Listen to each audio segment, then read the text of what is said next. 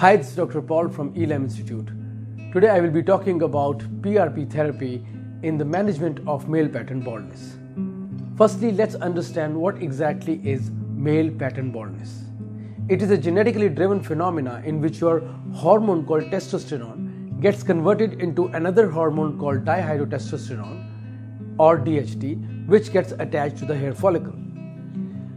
DHT causes shrinkage of hair follicle, which causes thinning of the hair, followed by decrease in density of the scalp and eventually baldness.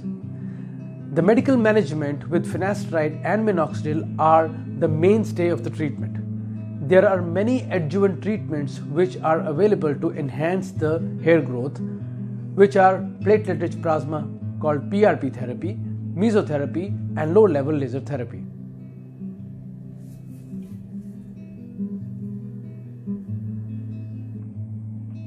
In my experience, PRP is one of the best treatment for hair growth and it shows marvelous results.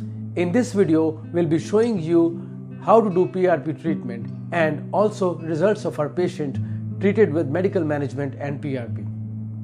In the PRP procedure, plasma containing platelets are extracted from the blood and they are injected in the scalp. We use meso needles and very fine vibrational devices to make the treatment painless for the patient. The growth factors present in the platelets help in increasing the density and thickness of the hair and also promote new hair growth. Multiple sessions are required to see visible results, and always remember that PRP is not the primary treatment for androgenetic alopecia. It has to be combined or maintained with medical management.